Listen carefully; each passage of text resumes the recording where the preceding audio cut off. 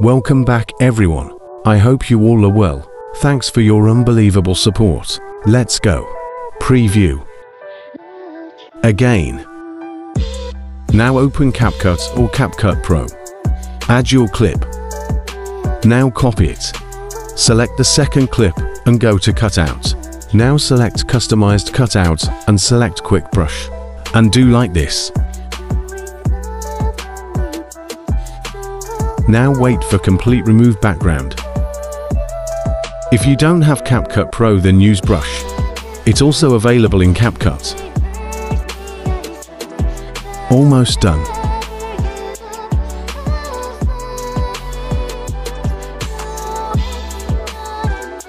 Go to the first clip and add black overlay. And adjust your overlay. Now go to Mask and select Film Strip. Add keyframes to first and last section and do like this. Now go to Graphs and select Ease Out 3.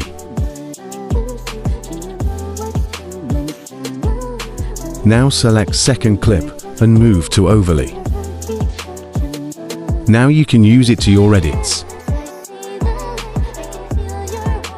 See you soon.